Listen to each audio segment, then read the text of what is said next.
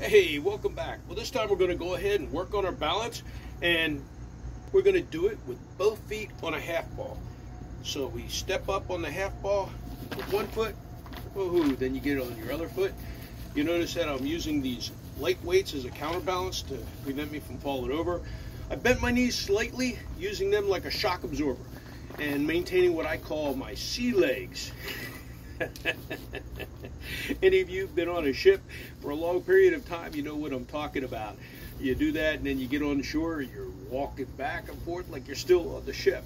So this time we're bending our knees slightly, maintaining our balance, and I'm going to use these light weights this time to do some exercise. So I'm going to do what's called a hammer curl, going up and down.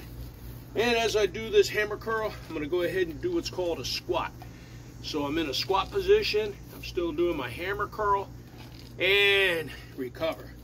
Upright position. Now if I need to, go ahead and put the hands out to the side, maintaining my balance.